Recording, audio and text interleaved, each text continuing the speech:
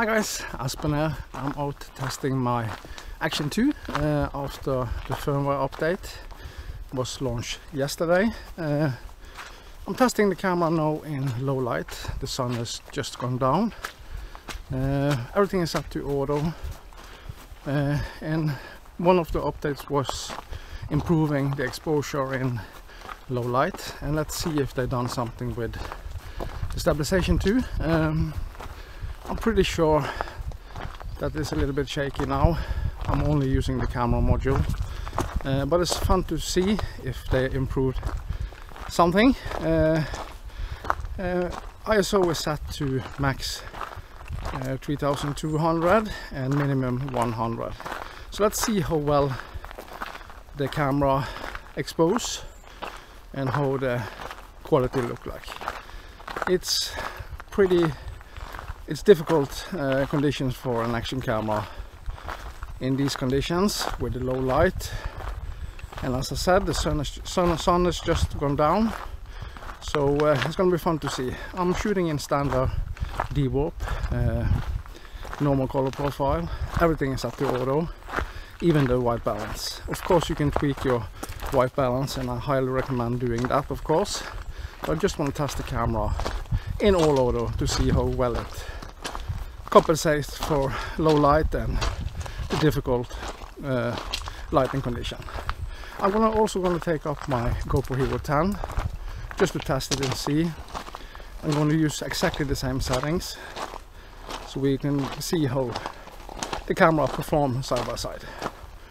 But this is mainly for the Action 2 today, especially with the newest firmware, and it's going to be fun to see what DJI can improve with this camera going forward. So far I'm really happy with the Action 2. It's a good camera, it's small, compact, and I really enjoy using it. But they still can make some improvement, that's for sure. So we're gonna see how everything is. Just see if you can see any flickering. That was a major problem with this camera in my other tests. So just see what's happening on the skies and with the exposure, if anything is flickering. Was interesting to see when I shot in higher frame rates, the flickering seems to be gone. I'm shooting now in 4K 30 just to see if there are any flickering and compressions troubles for the camera. So what do you think about the image? I can't see a thing because I'm only using the camera module, but as you can see, it's pretty bad lighting condition. The sun is going down exactly now, but can you see anything behind me in the sky? Is it exposing? And see in my face, are my face exposed? I really enjoy using the Action 2 because I like the color science on DJI products. I think that the GoPro colors looks nice, of course, in the right lighting condition.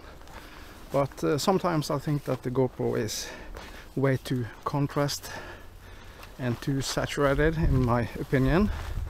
And when I'm using my camera, the GoPro camera, for vlogging, my face looks a little bit strange and too contrasty, in my opinion. But somebody like that. So can you see any difference after this update? Gonna be fun to see. So I'm gonna take up my GoPro Hero 10 and we can compare them side by side. Everything is gonna be set to exactly the same, all auto, as I said. Of course you can do some tweaking with manual settings, and I highly recommend doing that, but I just want to see how well the camera performs in all auto, because I think many people are using their cameras in auto settings. So let's take up our GoPro Hero 10 and see. Okay guys, we're back again. Both camera is set to auto, 4K 30, linear mode on the GoPro Hero 10, and standard D-warp on the Action 2. So how are the camera exposing, and how is the image stabilization? on both of these cameras. You can see behind me on the sky, how does it look, and how does the camera expose to my face. On the screen on the GoPro it seems to be a little bit dark, but that's typical GoPro. Now I can see my face is pretty bright, but it's gonna be fun to see how this camera is side by side. And the stabilization, of course, it's pretty bad lighting condition out now, so it's not optimal conditions for neither of these cameras, of course, but I think many people are using their cameras later after the sun has gone down, so it should be possible to use in the evening. That's what we want to do. Action sport can be done later at night too. But how is the camera exposing to my face? You can see the sky behind me, and you can see that the sun is going down. But I'm interested to see how the stabilization is. Both camera has the newest firmware.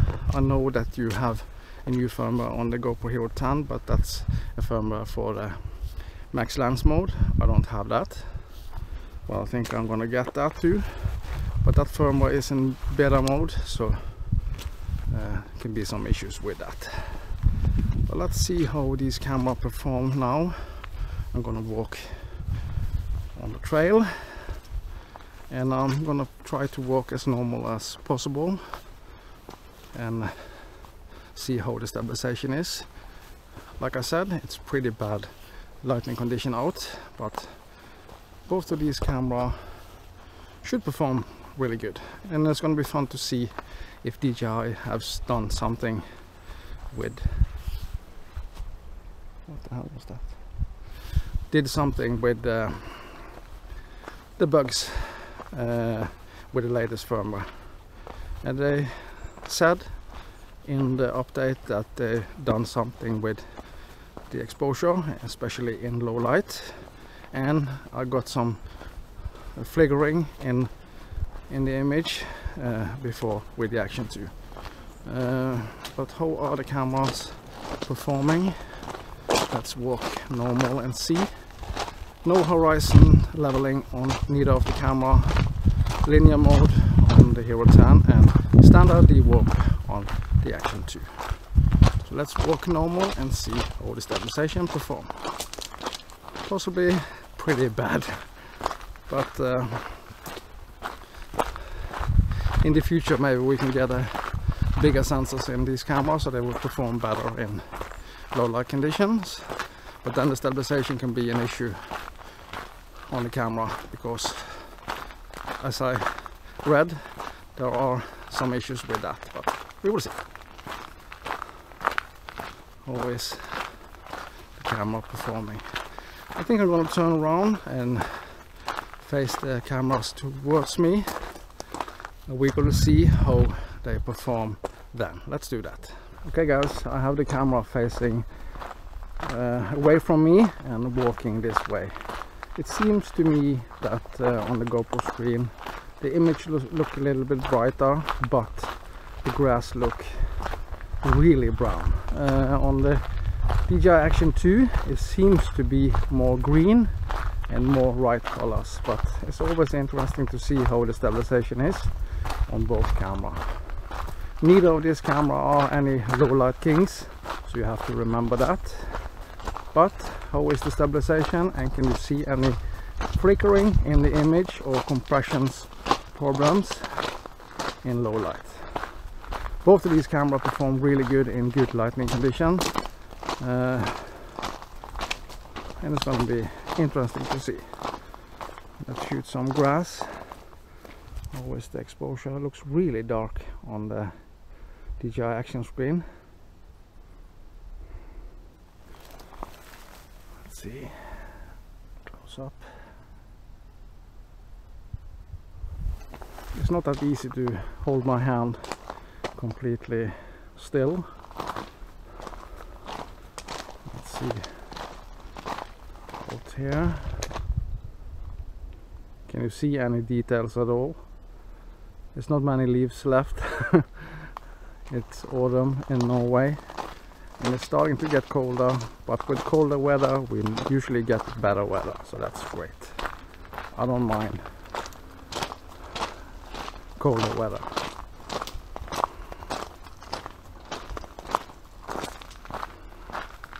How are the cameras performing?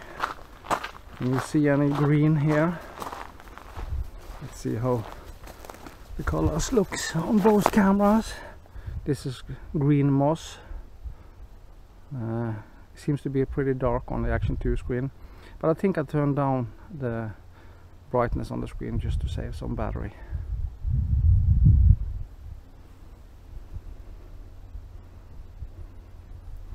This is going to be fun to see. This is a really good low light test. Of course, in pitch dark, it's not possible to use these cameras at all. Then you need some kind of external lighting, but still you will have issues with the stabilization. Let's do a little bit of running.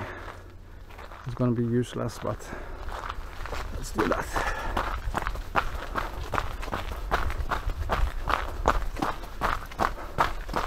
Is it bumpy as hell? Not easy to keep a hand still.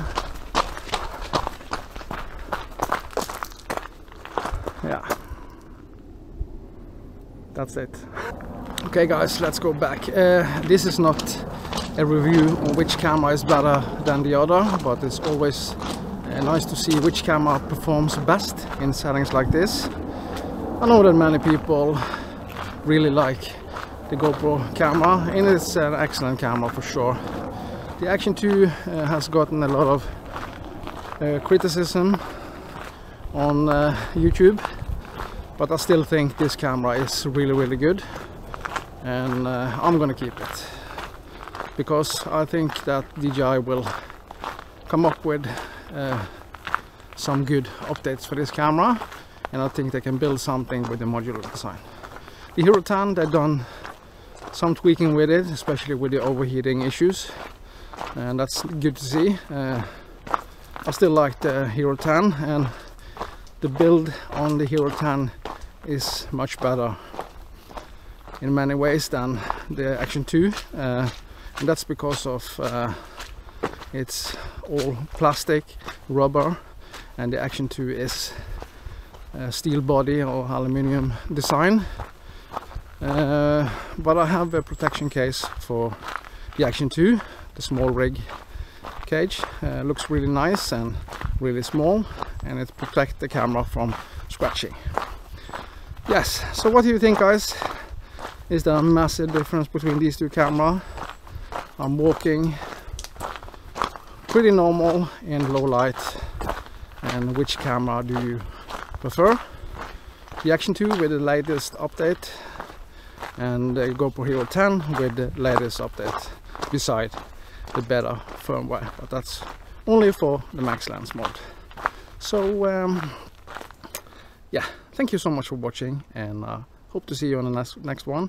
And of course remember to subscribe to my channel and hit that bell and all of that. Many videos will come, and I'll see you in the next one. Bye bye.